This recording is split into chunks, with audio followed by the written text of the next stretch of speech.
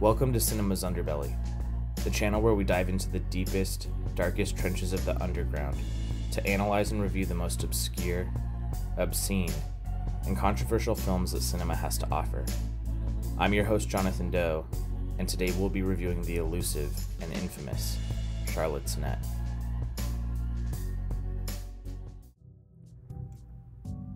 Charlotte's Net is a 2021 Australian found footage film written and directed by James Dobyns Jones.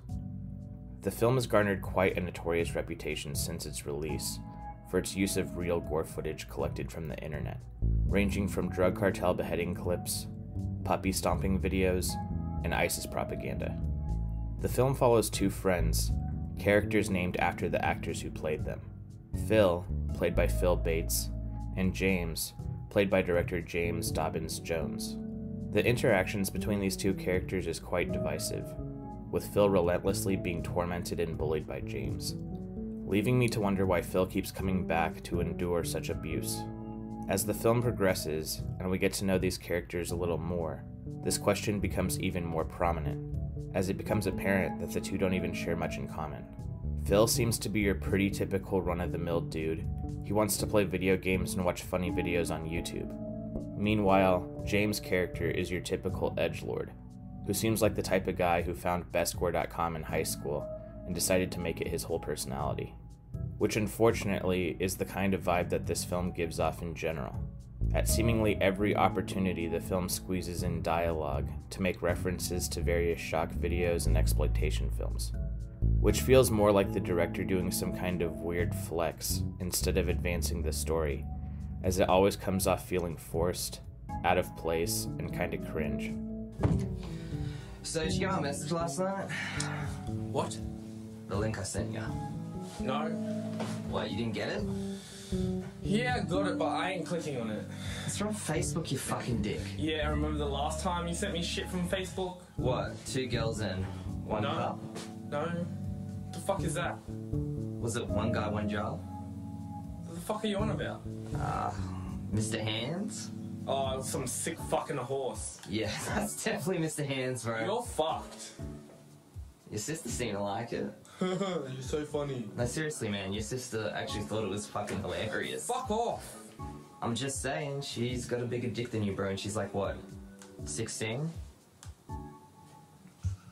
Oh, have you seen Pain Olympics?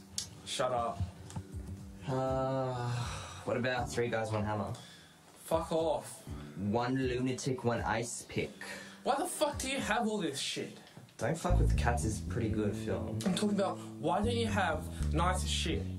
Like Beat Saber. Something that's actually fucking fun. The Walking Dead VR is pretty fun. I don't know what you're on about. Isn't there anything else?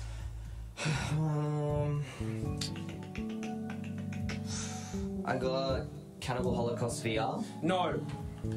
What about Human Centipede VR Double Deluxe Edition? That's pretty good.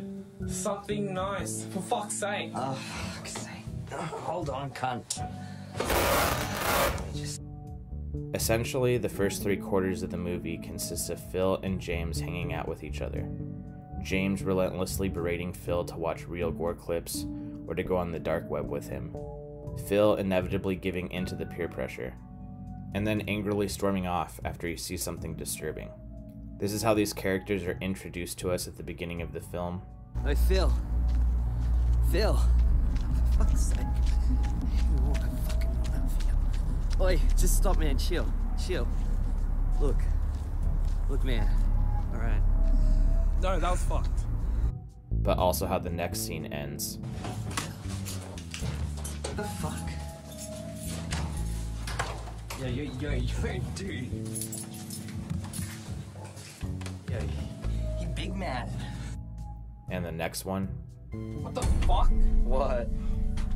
What? I fucking told you! I fucking told you I didn't want to do this shit! Now— Oh, what the fuck, cunt? Whoa! And the next one. Whoa, whoa, whoa! Yo. Whoa. The fuck are you doing, man? Yo, why'd you chuck my shit out? Hey, dude, what the fuck? Fuck off. Dude. Fuck off. You get the picture. Additionally, within this repeated formula, we are shown arbitrary random clips of real gore footage, which breaks up the monotony a bit, but unfortunately also feels like it's genuinely its only purpose in the film to begin with. Throughout these interactions, James is also repeatedly pulling pranks on Phil. In one scene, James tells Phil they are going to play Beat Saber on VR, but exposes Phil to a gore mixtape instead. Wait, so I'm playing Beat Saber?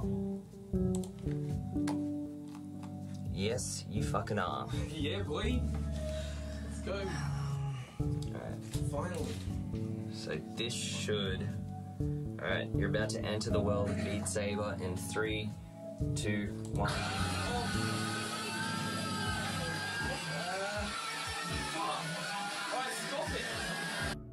In another scene, Phil forgets his wallet, so James defecates into a bag, puts Phil's wallet in that bag, and then tosses it to him. Yeah, bro. Yo, I got it. Here. It's in there. It's in there, man.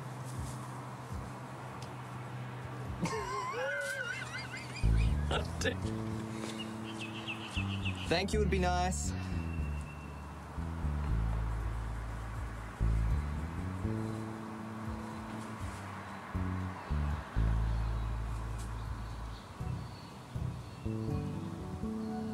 Yeah, I'll see you next week, eh? Alright? I'll see you, dude.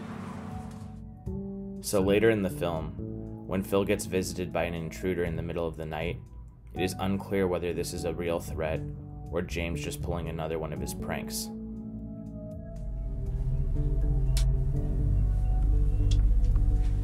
What, you think that's me or something? Why would you fucking do that? Whoa, I so heard you noises. think it's me? That was 4 not a.m. me, you cunt. Fuck off, look at it. You think I'm gonna come back at 4 a.m. after you fucking kicked me out? I was You pissed think off it's as you. fucking funny. It's not. But when the intruder comes back the next day while James is visiting and steals Phil's dog, causing the two to realize the situation is real, they follow in an effort to retrieve Phil's pet. So, wait, hey, your dog is... No, oh, no. dude, look! Dude! What the fuck? Holy shit! Oi! Hold up.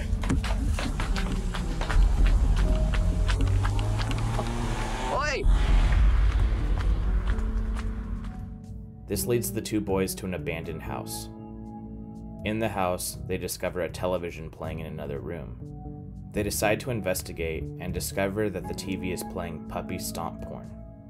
Despite the film obnoxiously establishing James' character as this edgelord real gore enthusiast, he seems to be sickened by what he sees being played on the TV, which seems really out of character for me.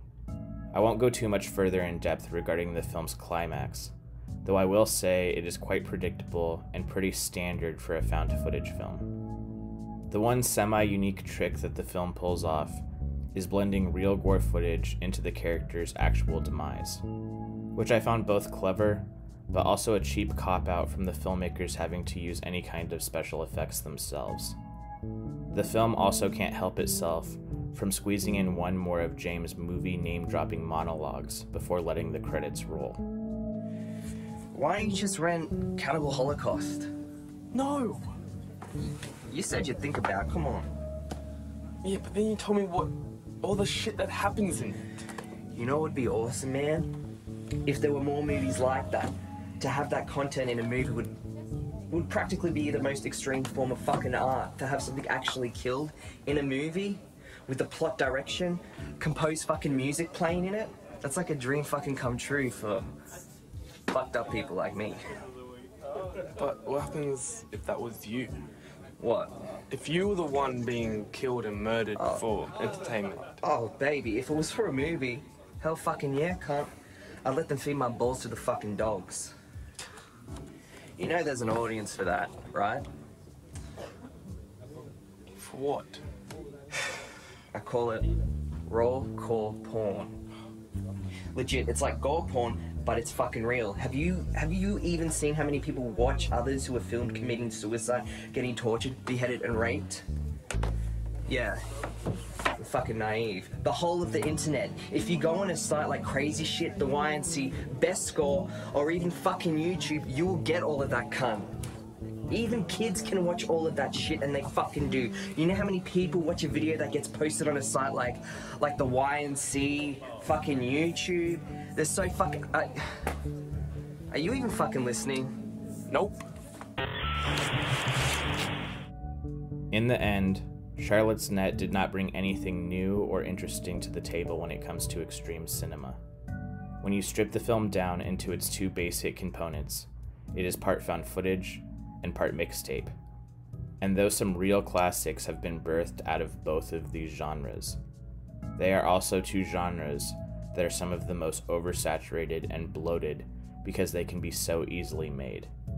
And unfortunately, when it comes to Charlotte's Net, this appears to be the case. As a found footage film, it is lackluster. It is shot digitally and uses cheap filters to give it an unconvincing aged look. Its narrative of beware of the dark corners of the internet has been long played out. And unfortunately, as a standalone found footage film, it is ultimately forgettable, which is why it relies so heavily on real gore footage to carry the film. Which brings us to the second component of this feature, the real gore mixtape segments, which unfortunately is riddled with a lot of the same problems. The film either references or shows clips which have been circulated and shared within the underground for years. So as a standalone mixtape, it is also ultimately played out and forgettable as well. Lastly, the concept of combining real gore with a traditional film narrative is also nothing new. Films like Last House on Dead End Street and Snuff 102 did this decades before. All of that said, art is subjective. One man's trash is another man's treasure. I know that this film has a strong and loyal cult following behind it already, and if you're one of those people, that's fine. But this just wasn't it for me. With that said, I hope you enjoyed this episode. Don't forget to like, subscribe, comment, and share. Until next time, this is Cinema's Underbelly. Have you subscribed to Jonathan Doe's new channel Murderabilia Show and Tell yet? See authentic true crime relics and the infamous stories behind them. Go on field trip episodes with Doe and friends as they visit real historic crime scene locations. Listen to interviews with real convicted murderers as they explain their crimes in their own words. Meet special guests from the Murderabilia community as they offer exclusive access into their personal collections. So what are you waiting for? Support the underground and subscribe today.